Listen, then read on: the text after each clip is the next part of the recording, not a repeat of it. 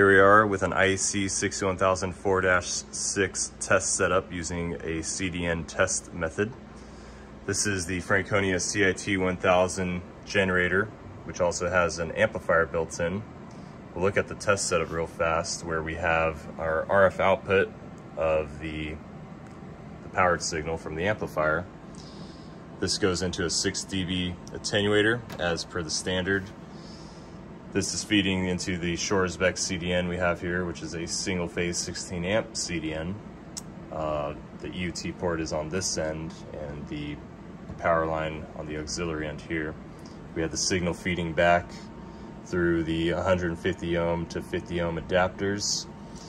And this is going back to the RF input port on the Frankonia, which is essentially an RF power meter measuring the power of the system. We're going to run a calibration of this before we can get to the tests. And to do that, we click on this button here. And so here we can see a few settings, such as impedance. You can select between 150 or 50 ohms. Voltage, you can pick between voltage or current, but we're going to be doing a voltage test here with the CDN. We'll leave it at 3 volts on a logarithmic scale. We're starting at 150 kilohertz and we'll be ending at 80 meg. And also we're going to increase the step size just for this demo to 50% to speed things up. We're monitoring a few things down below. You can monitor a few more if you'd like. The list is here. So we're going to hit play. And what we're measuring on these graphs here is our RF in power, which is on this port, our current frequency of the sweep, and our forward power measurement, which is coming from the internal coupler on the output of the amplifier. So there's also internal reverse power measurements you can see as well. And so right now we're running the sweep, and this creates our calibration factors essentially. And so when we go and run our tests, it'll take into account this closed loop here. All right, so you can see our actual value. We're at 80 megs.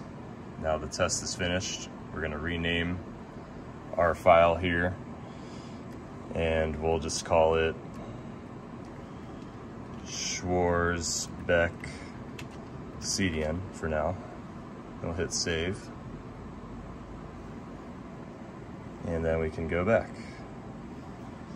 So now we'll move on to our test file, and this will be the IEC 61004-6 test, and we'll leave the current setup to see what the results look like of running a test after our calibration file has been uploaded in. So on this screen we have similar settings. We can pick between our voltage and current waveforms. We can say if we're using a current probe, if we want to regulate by the power measurement on the internal forward power coupler.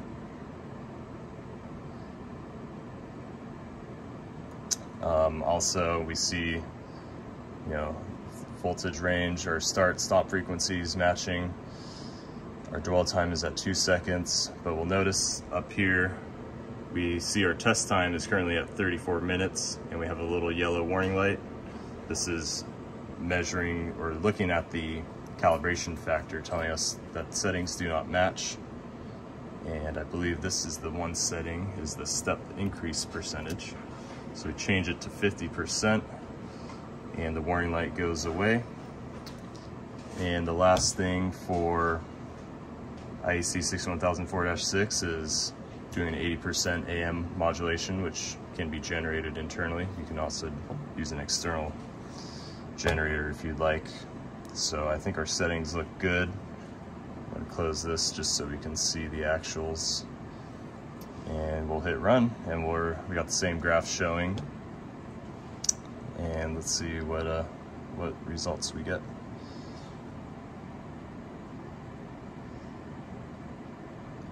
So we can see currently the RF in and the forward power seem to be matching up much more than they did previously on the calibration, because the factors are now being included.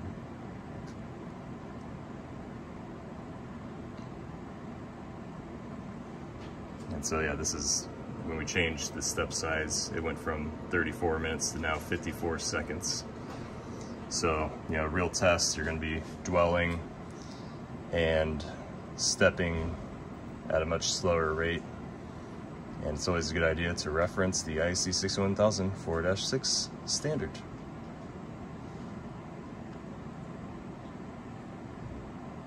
And so once the test is complete, same thing as with the coupler, you want to name your file, you can save it.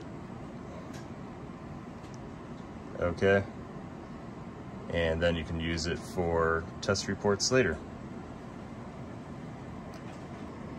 And here's an example of one of the test reports that comes from the software. So you can see this is a IEC 61000 4-6 test using a EM clamp with the modulation. And we have our RF in power, reverse power, and forward power graphs automatically put on here.